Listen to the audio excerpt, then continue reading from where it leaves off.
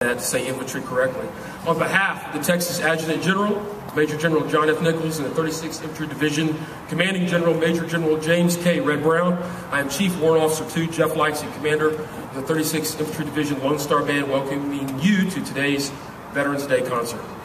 For those of you unfamiliar with the Texas Army National Guard, the soldiers on this stage devote at least one weekend a month and 15 days of active duty a year as traditional drilling reservists. Today represents the first formal Veterans Day concert held at this beautiful venue. I wish to thank the Long Center for hosting this event and including us as a part of their regular featured concert series. Thank you.